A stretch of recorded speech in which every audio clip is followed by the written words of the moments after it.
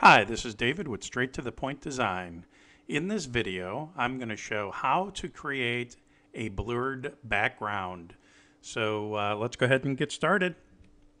So the first thing you would do is take the lasso tool, and if you want, a quick little tip is you can use the control key and the wheel on your mouse to zoom in and out.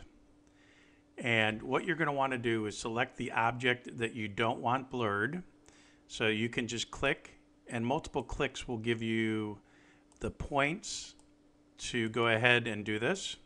And we'll go ahead and pause it here so you don't have to watch this whole process being done.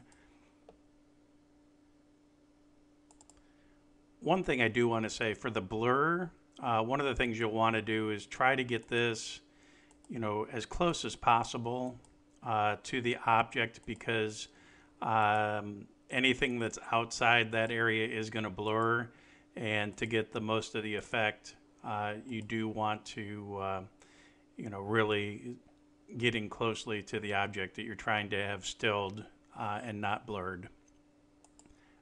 Another quick tip is while you're doing this, you still have the ability to go ahead and use the different sliders on the to move it to the left or to the right or up or down. So and when you come back, you see it just drops back into place, so you can do that. Now, as you can see, I've just completed the selection of the frame, and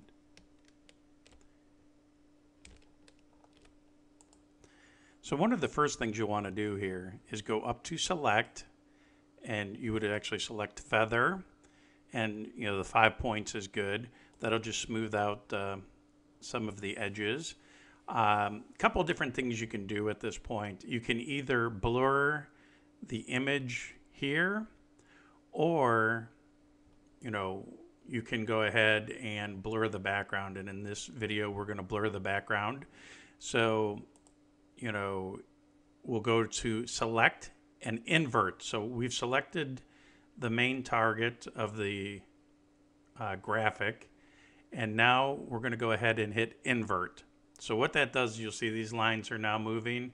So everything else in the picture but the initial selection now is selected. So if we go over to filters and blur, a lot of people will use like a Gaussian blur, and what that does is just make the background, I guess, a little more fuzzy. But for this graphic, since it's soccer, I wanted to go with a motion blur, and so we'll do that. And right now it's at 5, and you can see different things. Like if we take it up to a 30, we'll show you what that looks like. And it's processing here. You'll see it going across the bottom and the bar here. So this picture, everything else is blurred, but this picture stays sharp. And even if we wanted to, go back to the motion blur, and we can actually take that even a little further. So say we go to a 45, and you'll see what happens to the picture.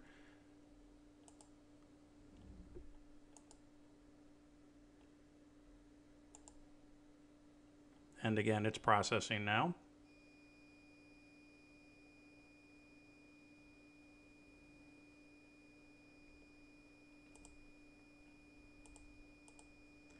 And then now what we'll do is go to select, none, and it'll remove all selections. And you can see that you have the entire graphic where everything else is blurred with motion. And then it's like a still frame on the person that's taking the shot. So it's kind of a neat effect. Anyways, we can go ahead and do the undo select and get rid of the motion blurs altogether. And I can show you the Gaussian just so you get a sense for that. And let's go over here, and we'll just do the 5 points. and you'll see that the background got a little fuzzier and more focus on this. But let's go ahead and go back to filters, blur. We'll go to the Gaussian, and let's bump that up to a 10 so you can, get a sense for that effect. So again, now if we go back up to select none, you can see that the total focus now is on the one player and everybody else is out of focus. You can do that with any background. Anyways, I hope you enjoyed the video. If there's any videos you would like to see in the future, go ahead and comment here on our page. Also, would really appreciate it if you followed us at Straight to the Point Design on YouTube. Have a great day.